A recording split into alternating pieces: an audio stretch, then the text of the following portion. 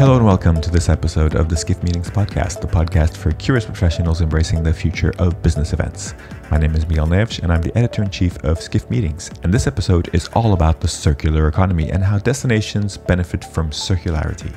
Joining me are two experts in their own right. From the destination side, we have Brecht Putman, Senior Association Manager North America at VISITFLANDERS, the convention bureau for Flanders, the northern Dutch-speaking part of Belgium, and one of the leading experts on the circular economy, Karl Vrancken, Research Manager Circular Economy at VITO. And VITO stands for Vision on Technology for a Better World, an independent Flemish research organization in the area of clean tech and sustainable development. In our conversation, we covered things like what is the circular economy, why Flanders, as a destination looking to attract business events, is focused on the circular economy. We talk about some of the key events taking place in Flanders on and around the circular economy that also set great examples for other events. We talk about how these kinds of events create a valuable legacy at a destination, and just where can you start learning about circularity and circular economy processes. I hope you enjoy listening to this conversation, and I invite you to check out the other episodes of the podcast. You can find them on our website or by subscribing through your favorite podcast service.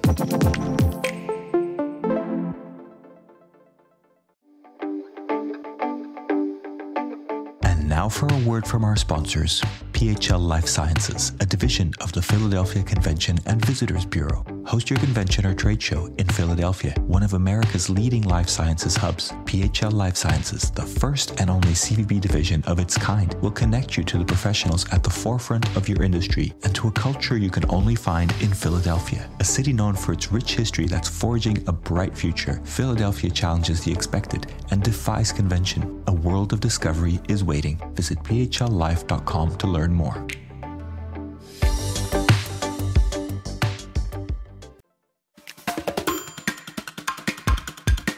Hello, everybody. Welcome to this episode of the Skift Meetings podcast. Delighted that you can join us today. Today, we have a special episode that is dedicated to our current sponsors for the month of April 2023, Visit Flanders, and it's all about the circular economy. I hope you enjoy our conversation. I'm sure I am going to enjoy it.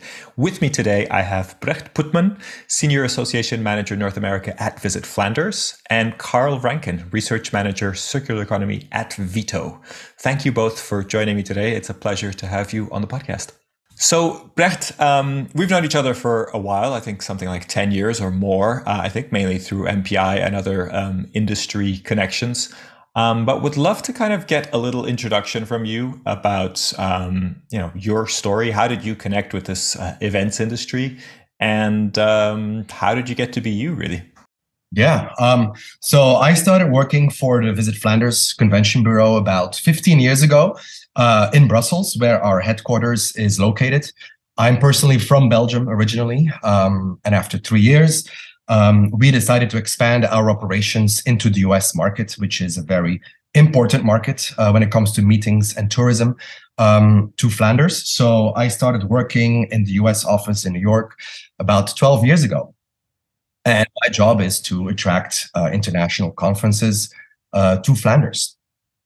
Let's get this out of the way. Flanders. Could you just make sure everybody understands where Flanders is and Sure. what it is, really?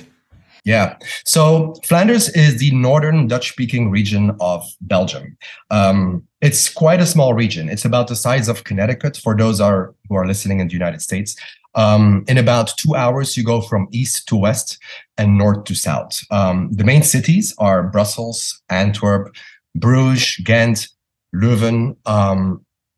I think that's what most people can relate to. Flanders is located in the heart of Europe and honestly, super close to other European capitals. In about 2 hours, you get to London by high-speed train. Less than 1 hour and a half, you get to Paris, Amsterdam, Cologne. So truly I would say a thriving region in the heart of Europe, known for cultural heritage, beer, chocolate, and many other things. Sounds good. Just for people that don't have this kind of notion, I think going between Belgium and Netherlands is very easy, right? There are no borders. There's signs and things like that, but you could easily go from one to the other without even noticing it. And I think a lot of people do that kind of multiple times a day, right? Correct. And this is really the European project that I'm personally very proponent of. But people can travel freely within the member states of the European Union. So it's really an advantage for post trips, combining destinations. It's a good thing. Yeah. So having an event in Flanders, you could easily pop over to the Netherlands, even Germany, France, many other destinations can be kind of part of that. So always an interesting destination. But as a tourism destination, we recommend staying. Of course. So Karl, over to you. Would love to understand a little bit of how you fit in all of this and your connection to Flanders as well. Yeah, so my name is Karl Vrancken. I'm a research manager for circular economy with VITO.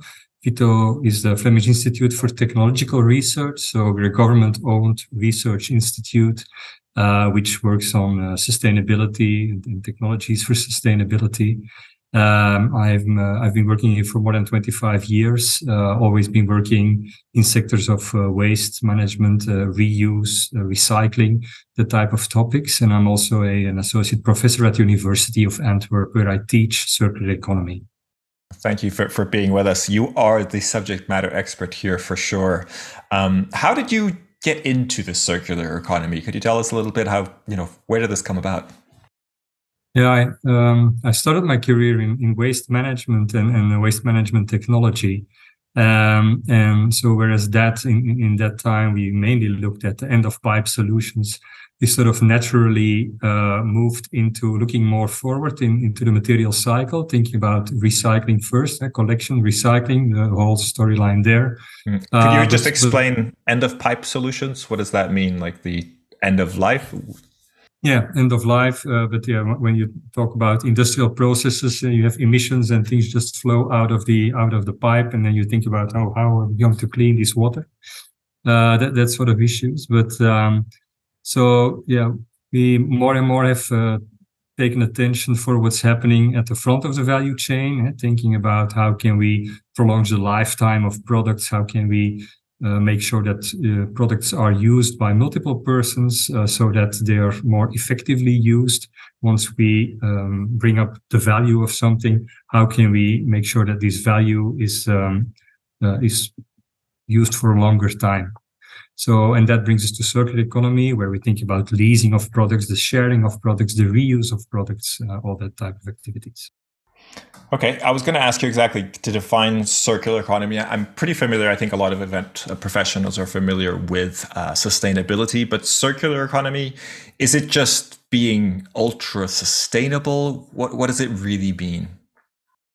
Well, I think, circular economy basically is a strategy to reach sustainability. Circular economy is not a goal in itself. It's a different way of looking at materials. It's a sustainable way of managing materials. So it means that you try to maintain the value of a product for as long as possible. You've put a lot of effort in making a product out of a material. So why would you break it down to the material again? That's basically the idea. So we try to make sure that products are reused, that they are repaired, that they are refurbished. And if that's not possible, then you think about how to manage them in a recycling chain. And ultimately, of course, you should also think about how to manage waste fractions and make sure that you extract all the value that's left in there. Yeah, fascinating. And I think a lot of event professionals, see recycling as a really good thing, really valuable thing. And of course it is, but there's lots of things that should, from what I'm hearing, come before it, right? That you should consider before recycling almost as a last alternative. Yes, because circular economy leads to new business insights, to new types of business models where you don't just sell a product into a market and you don't know your customer, but you go into models where you remain the owner maybe of your product, or you make sure that you know where the product goes and you manage it while it is in use. We also look more at the use of a product rather than the consumption, where it ends up as being outdated, worn out, or at the end of its lifetime. So it's a totally different approach of interacting with your customer and with the market. Fascinating. And I'm sure we'll get into it more, but so tell me a little bit about, your connection to events and meetings and in your mind, the role that meeting professionals can actually play in the circular economy? Because it's a different way of looking at products and of looking at how your business works. Typically in circular economy, you need a lot of contacts with your customers, but also with your suppliers, and even the next step in your value chain. So typically, if you talk to a company, they know who they buy from and maybe who they sell to or where they sell something. But in circular economy, you really need to know your value chain. And that means that circular economy typically is something where a lot of contact is necessary. So you need to talk to people, you need to sit together to evaluate, to look at your value chain, to analyze the business model that you supply to the market. And so there's a lot of knowledge involved to know how that market functions. On the other hand, it also generates a lot of needs for technology. How do you track your material? Where does the material go? Where does it come from? So there's a lot of knowledge there involved. And we need to bring together a lot of different disciplines in circular economy, because also if you think that your business model changes, you probably need a different way of ensuring the products that you're putting on the market. You need a different way of financing your business model. So we typically need to speak to a lot of people with different backgrounds. And so conferences are a very nice place to bring those people together. Interesting. So you see conferences as a really good place to create those impacts, or to start those relationships and to make those connections. I guess from a strictly kind of networking perspective, but also from a knowledge perspective, right? Knowing about new different ways of doing things, tools, etc. Yeah, indeed, because we need to exchange our visions on where we want to go to. Yeah, if you want to move to a sustainable consumption and production system, it's good to talk about it. Where does it have to lead to? How do we see this? What are the different options, but also what are the opportunities, what are the threats if we think about such a different system? So that needs a lot of exchange of ideas. Yeah, I think for every meeting professional, it's always nice to hear those words, because there's a lot of questions around the value of meetings. But when you hear that academics and practitioners like yourself, really see value in coming together, I think that's really inspiring. So as a convention bureau, we kind of want to step away from the temporary events with just measuring the impact that's economic and just the temporary nature of a conference in a destination. The reason why we focus so much on the sector called circularity or circular economy is because we believe we can create a longer lasting impact. When we bring a temporary, so to speak, event to the destination, it will be temporary in terms of, yes, 3 days conference, but we also believe we can create a longer term impact by connecting international experts coming to the conference with our local experts, such as we have here on the panel today. We believe we can create projects and a really longer term impact. So as a government destination marketing organization, we are actually striving to step away from just the temporary nature of events. That's really interesting. Thank you for jumping in. I think that's a really interesting approach and kind of fascinating. But tell me a little bit more about why Flanders is so involved in this. A circular economy, fascinating. Obviously, sustainability, etc., always a great topic. And as an industry, I think it's very important for us to figure out how to be more sustainable, and circular economy seems to be a great way to think about it. But why is Flanders so involved in this and creating these different opportunities and kind of promoting this aspect? Yeah.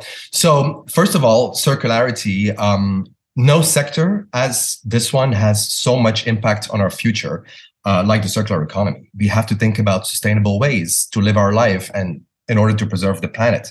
This all sounds a little bit fluffy, but we have to admit that in Flanders, the northern region of Belgium, we are a global forerunner when it comes to research and development within the sector. And we want to attract international conferences that relate to that, exactly because of the impact and legacy reasons that are connected to that. We are a rich source of inspiration and insights to other international conferences related to this field. But with this, though, I have to circle back or dial back a little bit. So circularity is just one of 11 key sectors that we focus on.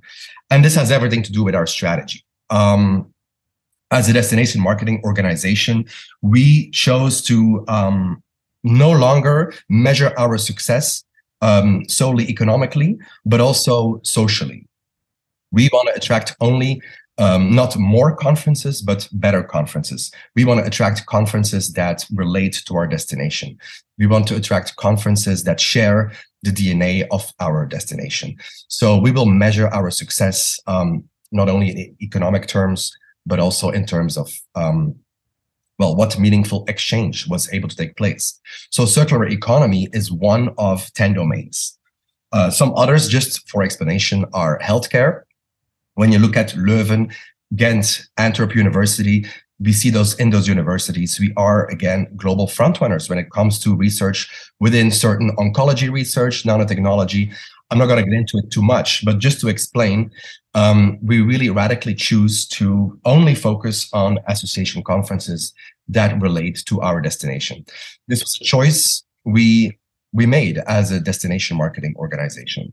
Makes total sense. But I assume that you're happy to talk to people organizing events in many different fields, right? Can you help can you help event organizers that want to embrace circularity and the circular economy, either as part of the content or as how they do their events? 100%. So I must also say, Miguel, everybody is welcome to Flanders.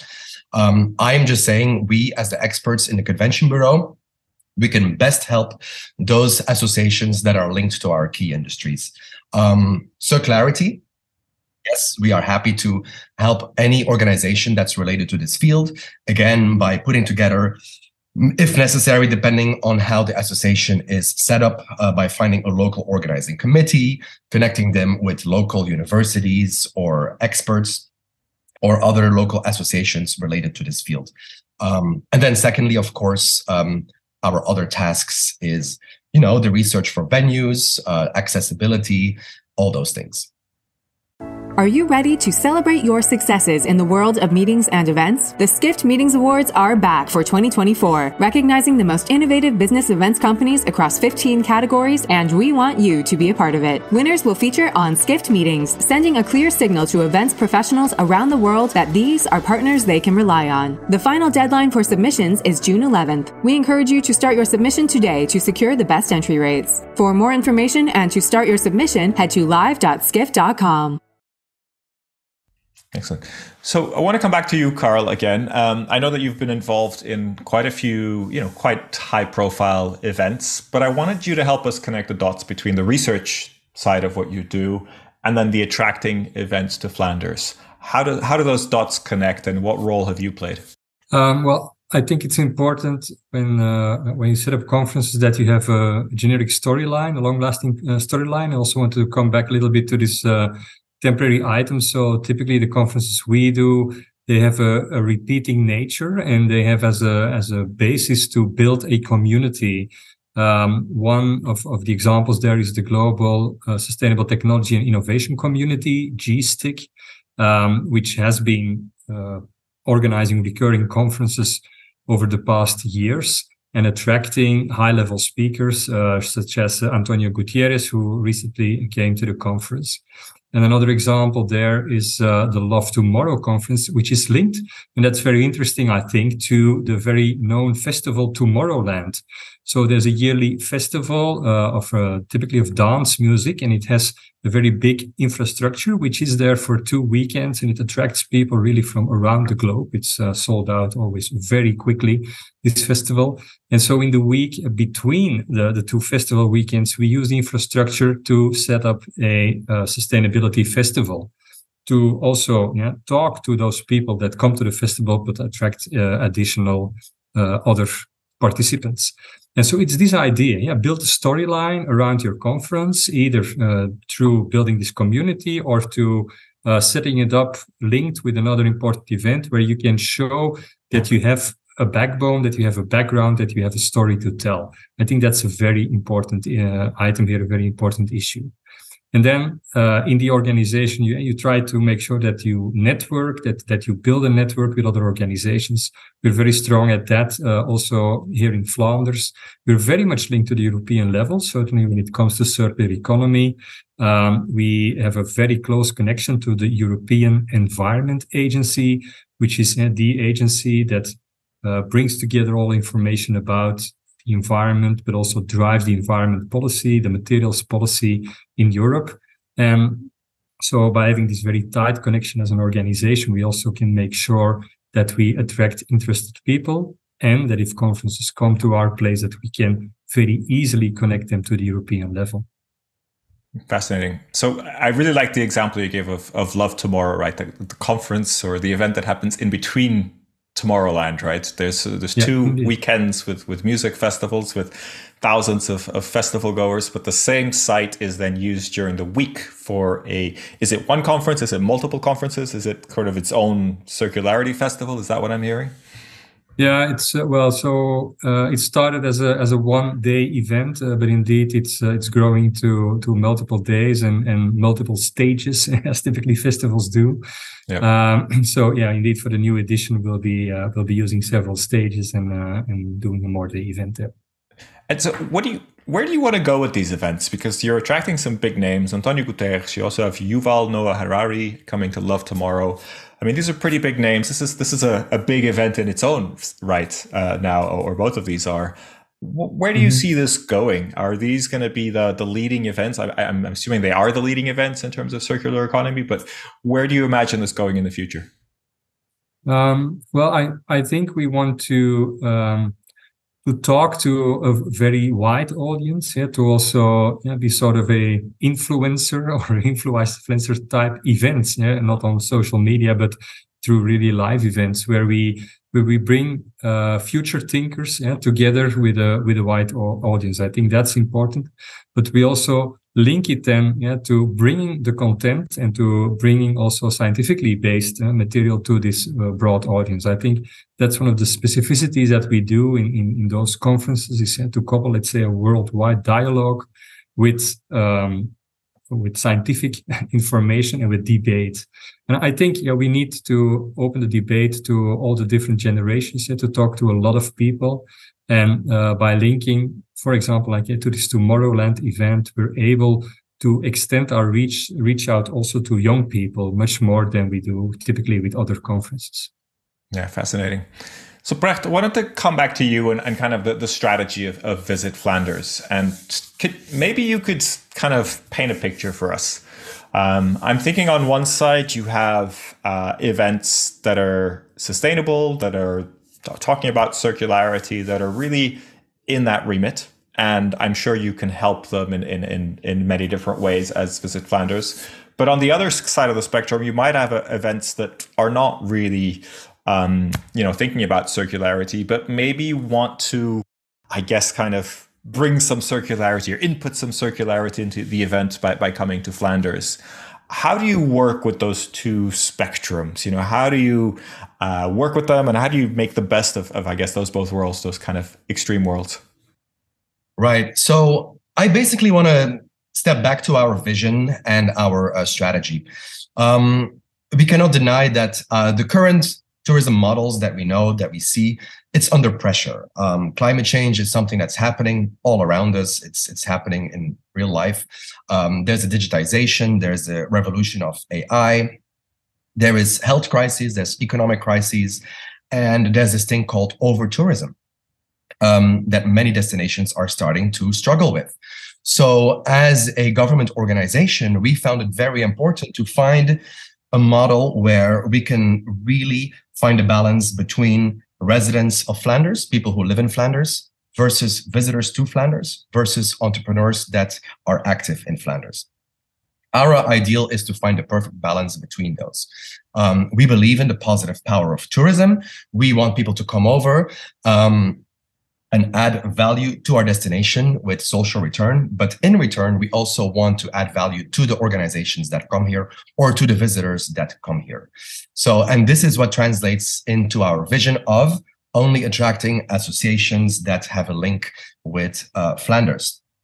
Now, I already said that circularity is a domain, one of 11 that we focus on. Others are culture, arts, heritage, smart energy, industry 4.0, industry 5.0, innovative technologies, cycling.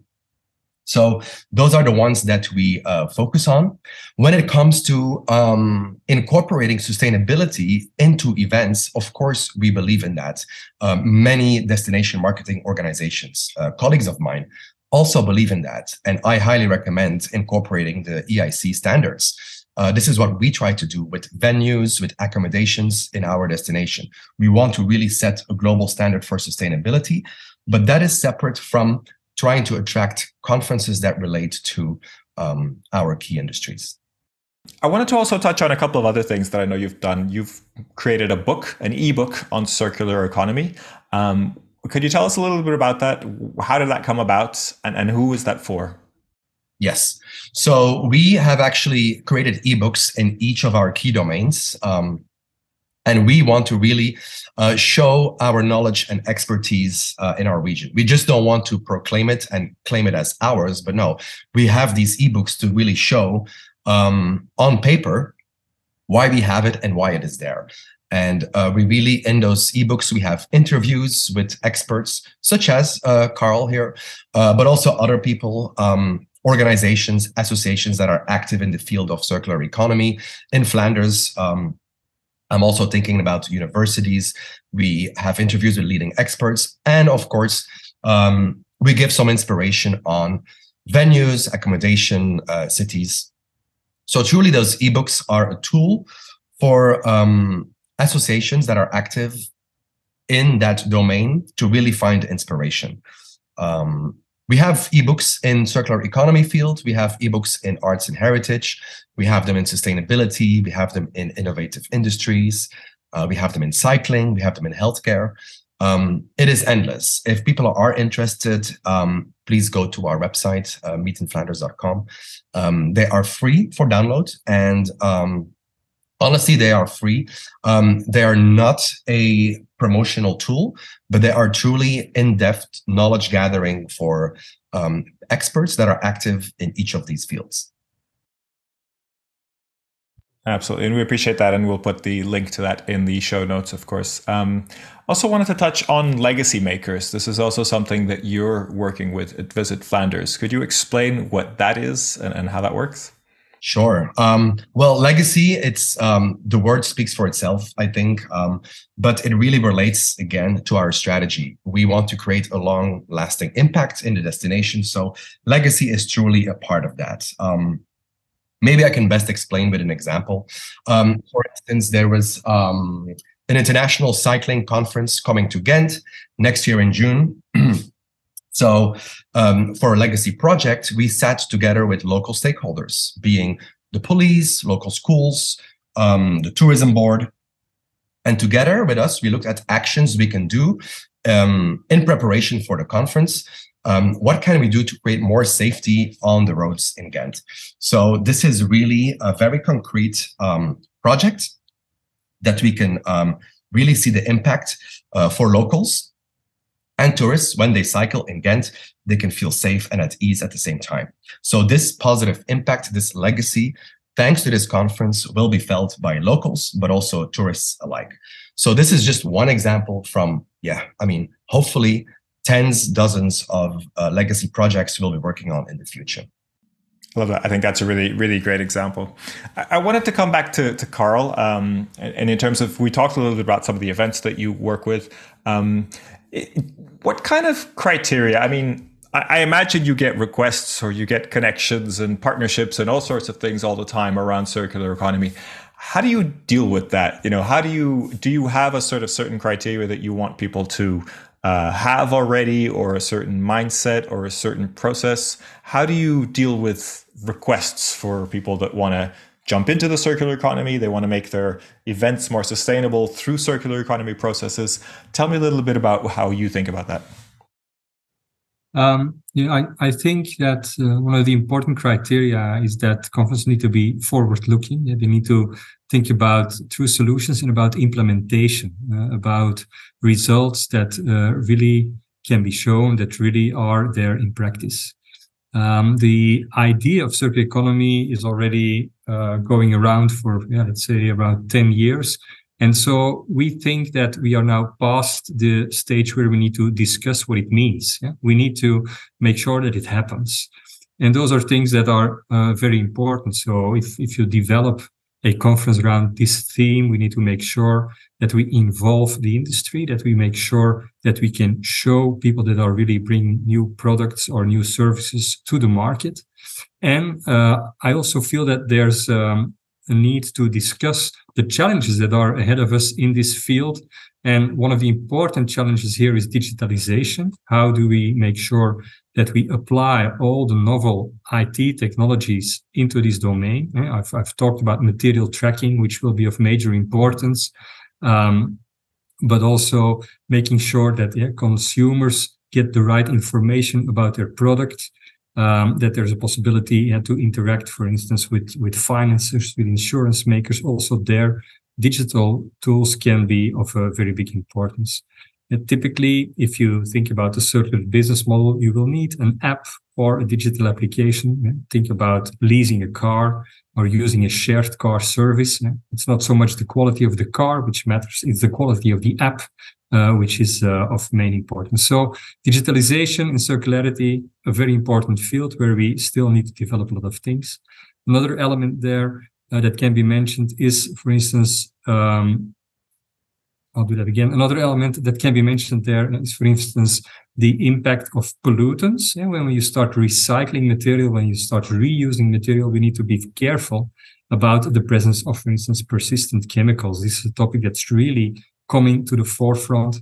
How will we deal with that within circular economy? So I think in those conferences, it's on one hand to show what's already happening, implementation. On the other hand, think about those challenges that lie ahead of us, where digitalization and health effects, chemical pollution are two of the important things that I can see ahead of me there. Thank you for sharing that, Karl. I think that's really fascinating. Back to you, Brecht. I know that you're quite selective about the events that you travel to as an organization. And I think that's part of your strategy, right? Could you take us a little bit through that? Because I think that's quite unique. You're not just talking the talk, you're actually walking the walk. Could you explain that for us? Yeah. So, I mean, as it is, many of the industry organizations that we know still kind of cling to the old business model of more and more heads in beds, which is fine, which is the economic driver, obviously. But as I explained already, we want to kind of step away from that a little bit. We are a purely knowledge and research-driven organization. So exhibiting, for instance, at big trade shows is no longer truly the tool that's going to help us reach our goals. What helps us is truly, the research that we do, and that's how we basically attain our success. I hope that many organizations in the future will also rethink their strategies. I think the future of tourism is important. To use an MPI line, I think it says, "When the world meets, magic happens," or something like that. And I truly believe in that. But I hope we become all a little bit more selective and make it make sense and have the legacy aspect truly part of every event. Try to make an impact anywhere you go in a positive way. Great, thank you for that. So, Brecht, I want to kind of wrap up, but ask you for your advice. Obviously, it would probably involve connecting with Visit Flanders, but what is your advice to meeting professionals that are looking to explore circular economy, explore circularity, understand better how they can impact their businesses and impact their meetings? What's your advice to them, or where should they start? Well, you already mentioned it, so people are welcome to contact me directly or one of my colleagues in head office. If you have a conference that relates to circularity, we are here to help. So I'm based in the United States, but I have, of course, colleagues around the world. And in head office, we have dedicated experts to each of the fields we are active in. So if you have a conference within circularity, I can connect you with my colleague in head office that can do all the linking, all the connecting to make sure that the conference becomes a success. And when an association is interested, we can also help with a legacy track, We believe that associations can play a more crucial role in society, and their conference or event can be a very powerful tool to create a positive impact. And Visit Flanders is there to help with that. Great to hear. Karl, same question to you, but more, I guess, from your scientific perspective. Anyone who's looking to start the circularity journey, either on their business or on their events, where would you suggest that they start, and how could you point them in the right direction? Yeah, so I think they can easily find information about circularity in Flanders and all the expertise that we have, either through VITO, so my research institute, but also through Circular Flanders, which is a specific government initiative that brings together all stakeholders around circular economy in Flanders. So Circular Flanders really knows where to go. They know the right expert also for the subtopics within the circular economy theme. So they can also easily be found on the internet, and they provide a lot of information also on what has already happened, the expertise that we've built up. And there's a very long list there also of doers in Flanders, people that do the job, people that are working on the implementation, and that can also be visited, and that can be looked at, that can be shown to possible participants. So I think, yeah, two addresses to go to, it's either VITO or Circular Flanders. Okay, some great resources there. Thanks for that. So thank you both for being with us today. I think we've learned quite a bit about how the circular economy connects and how we can use circularity in our events. Brecht, want to give you the honor of selecting someone who you think may be a great guest, a great future guest for the Skift Meetings podcast. Well, in the line of what we talked about, actually, I'm thinking United Nations Secretary General Guterres might be a little difficult, but why not try it? And if that doesn't work, I would recommend somebody of the Events Industry Council, Sustainability and Impact Committee. I think those people are working hard to put out global standards for sustainability, and why not give them the floor? Sounds good. I'll try my Portuguese connection with Antonio Guterres, see if that works. If that doesn't work, then we'll fall back on the Events Industry Council. Brecht, Karl, it's been a pleasure. Thank you so much for being with us today on the Skift Meetings podcast. I hope everybody listening enjoyed the conversation as much as I did. And I hope you learned a little bit about circularity, the circular economy, and how destinations can help you with your circularity and sustainability journeys. For everybody listening, thank you for joining us, and all the best.